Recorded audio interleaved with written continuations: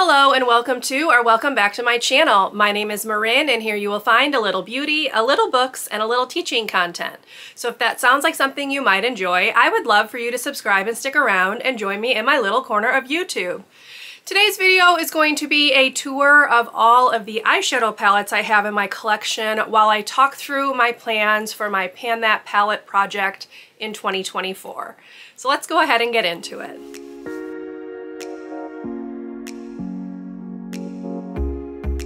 So I think the easiest way to do this is going to be just to tip you down and take you through each of the palettes. That way you can see the shades that are in each of them.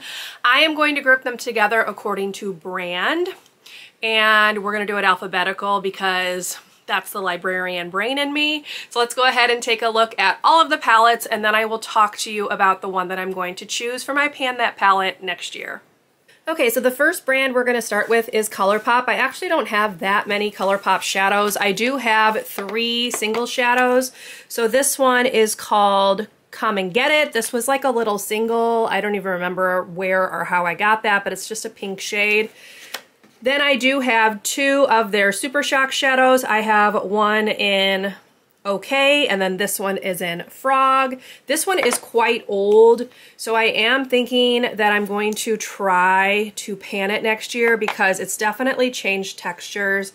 It's just a really pretty like gold topper. And then this is actually a newer purchase. This is kind of that same type of like shimmery topper shade, and it just looks like this. So I really like these type of shades. I have a lot of them in my collection, you will see, but those are the 2 ColourPop ones. This one still has like the bouncy texture that they are supposed to have, whereas Okay, which is this gold one, does not. So I am thinking about trying to use this up in 2024, but I'm just gonna have to see how things go.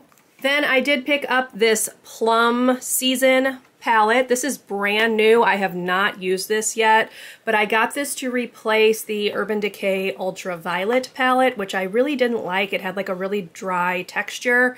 So I went with a purple one from ColourPop just because I like their formula a little bit better. So I'm looking forward to playing with this, but it has not gotten any use as of yet because I just picked it up like a week or so ago. Next, I do have 2 quads from e.l.f. This one is the Mint Melt palette, and then this one is the Bite Size eyeshadow quad in Rosewater. So just very simple quad palettes. I could see myself potentially trying to pan probably this one next year, although probably not the darker shade. This one is probably going to hang around just because this is not a color story that I use very often, and I do like having greens in my collection. But this is like a very easy everyday type palette that I kind of forget I have, so you may see this in some projects next year. Then we're going to move on to Essence, and I do have these 3 palettes right here. So these are all like themed around a place.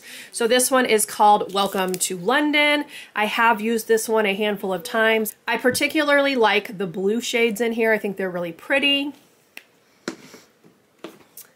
Then we have the one that's based on Rome, which has this color story. I have also used this one a handful of times, although not too many as of yet.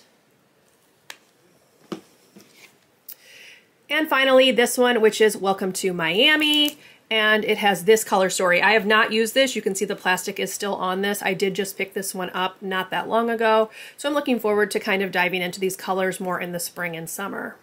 Next up is this Jungle Lights palette from Flower Beauty. This is a purely shimmer palette. I really like these shades, although I do not use these dark ones very often at all.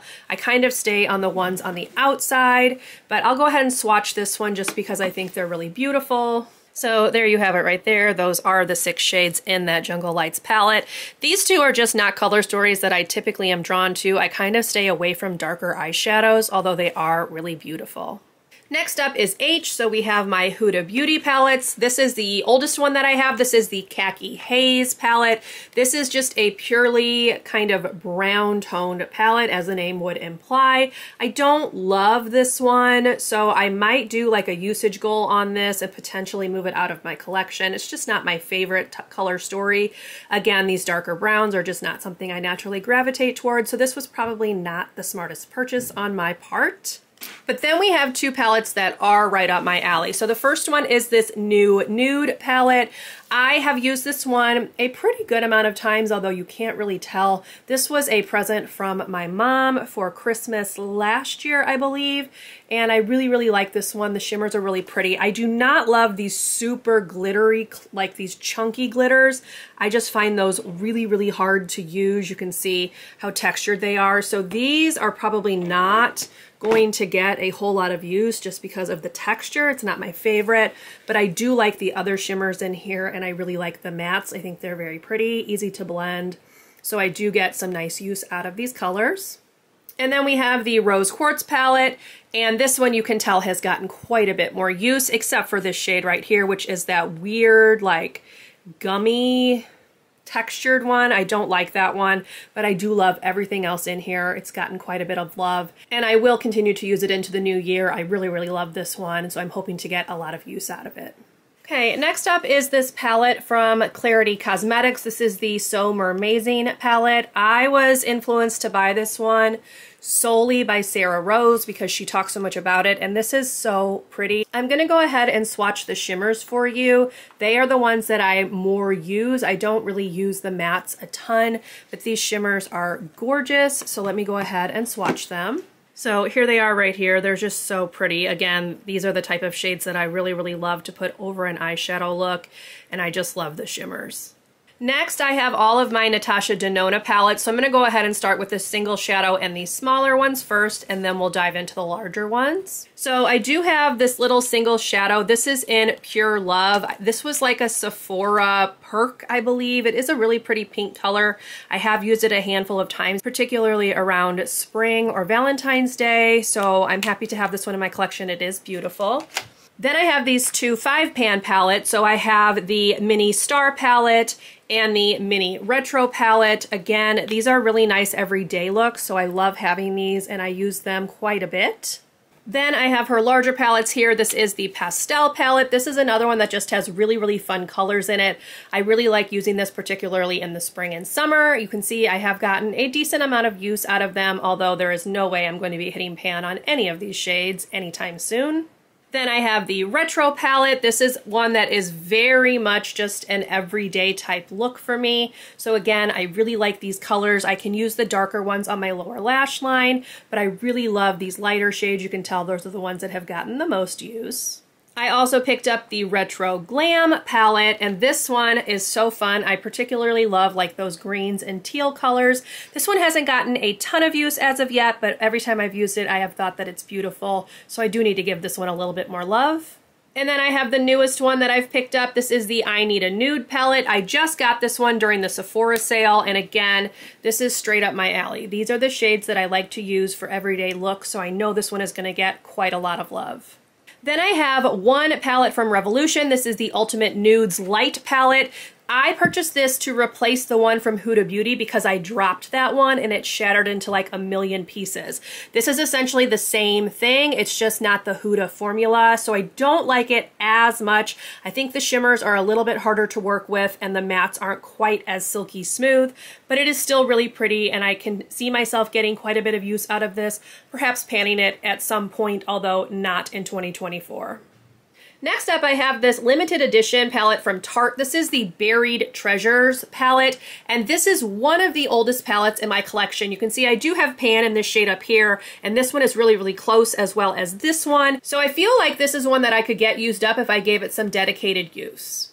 Then I have two palettes from Too Faced. Now, the Chocolate Bar palette has a shade in it that I am currently working on in my project pan, and that shade is this one right here, which is Marzipan. You can see that it's got just the slightest little bit left, and I will be decluttering this at the end of the year once that shade is used up. This palette is very, very old. This is probably the second oldest palette in my collection, so it's just time for it to go. I don't love the other shades. You can see they have not really gotten a ton of use, and I have probably had this palette since 2016 or 2017. So it's just time for this to go. I'm gonna finish up Marzipan because that's a shade I really love, but the rest of these are just kind of like ho-hum, nothing special, and I will not miss this palette at all. On the other hand, I do really love this one, which is the Too Faced Sweet Peach palette.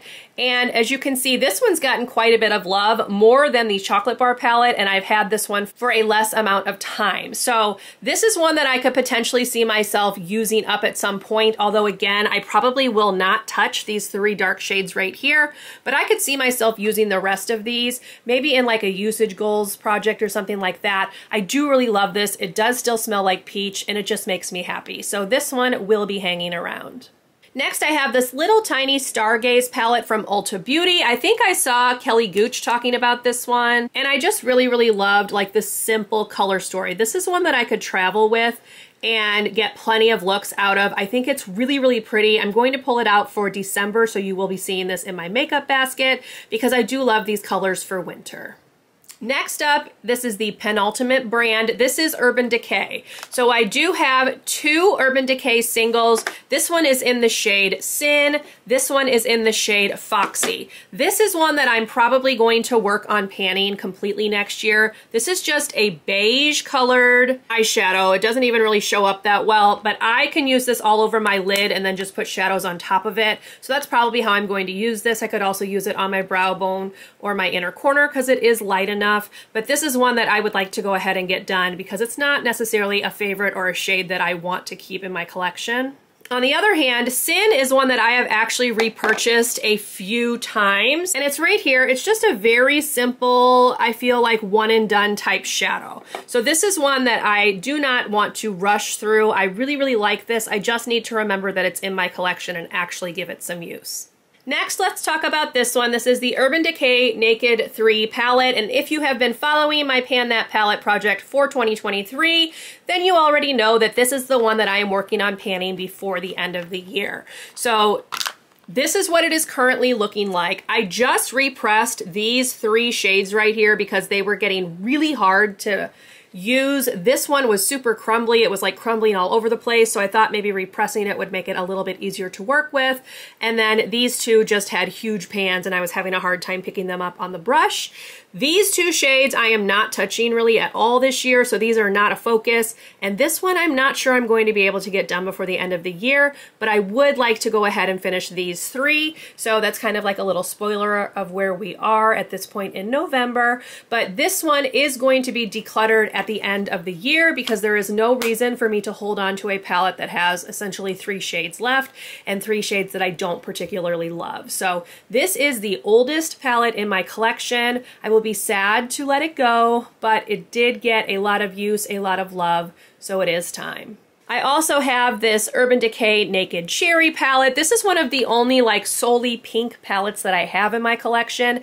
This is very reminiscent of modern Renaissance in my opinion, particularly this shade right here.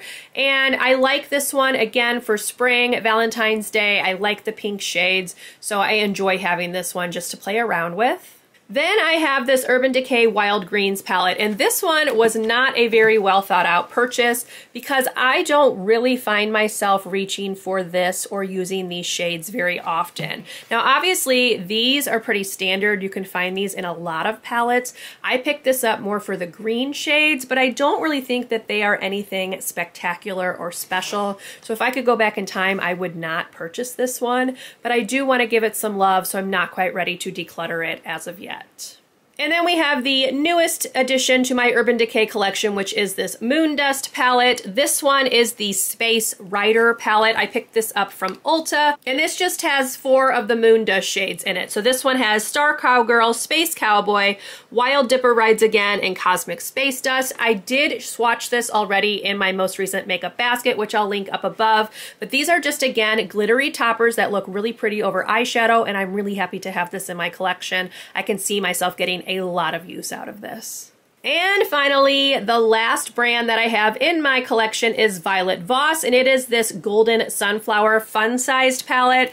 And y'all, I love this so much. This is yellow. As you saw, I have like no other yellow in my collection except for a couple yellow shades in that Clarity Cosmetics So Mermazing palette.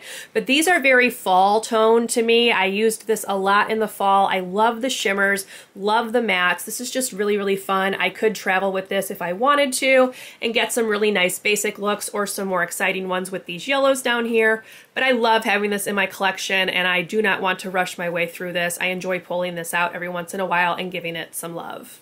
So to do a little bit of math, that works out to 27 palettes in my collection. Now that's from the mini palettes all the way up to the larger palettes, 27 total palettes in my collection as it stands right now. But 2 of those will be leaving my collection at the end of 2023, which will bring the total down to 25. Yes, that's still a lot, but eyeshadow is kind of like my Achilles heel. I love eyeshadow palettes. This is by far the largest chunk of my makeup collection is eyeshadows. I just love them. So I am going to institute some rules for myself in terms of eyeshadow palettes for next year. So stay tuned for like my goals video. And then I do also have 6 single shadows in my collection right now. So it's a lot of eyeshadow, but I thought it would be fun to kind of bring you along and show you what my collection is looking like, because I learned a lot from trying to pan that Urban Decay Naked 3 this year, and obviously I do still have a month left, but you already saw I still have several shades left to try to pan in like a month's time. So I've learned a few things about myself, about my makeup habits, and that kind of influenced the palette that I'm going to be working on in 2024. So I am again going to go with a palette that I have had for a very long time, and it is going to be this little one from Tarte. Now the reason that I'm going to go with this one is first of all because the pans are not huge. So there's several different shades in here. I can do a complete look with this palette, and I already have pan in one of them, and I'm close to pan again in this shade and this purple shade here. And I just feel like this is more realistic than another full-size palette. The other thing that kind of influenced that decision is that I don't have any other palettes that I would want to use consistently for a large amount of time that I'm looking to get rid of. The only one that I don't love is that Naked Greens palette, as I already mentioned, but there is no way that I would be able to pan that one because I just don't like those shades enough. This one is an everyday palette. If I were to travel somewhere, it could go with me, and I can get multiple looks out of this. I know I love the formula. I know I love the colors. So this is the one that you are going to see in 2024. Yes, it's a little bit early to be filming this video, but I wanted to go ahead and just solidify things like in my mind. So this is the one I'm going to be working on in 2024. I will be tracking the total amount of uses, and I'm actually not going to touch this until January 1st. So this is how it's going to look the first time I use it in 2024. But I feel like this one could potentially be done even before the end of the year, and then maybe I can start working on some of those smaller palettes as well, or the single shadows, etc. So that's that. That's what you're going to be seeing next year. I hope you enjoyed taking a look at my eyeshadow collection. If you did, please leave me a thumbs up. Consider subscribing to my channel if you would like to see more from me, and I will see you in my next video. Bye everyone.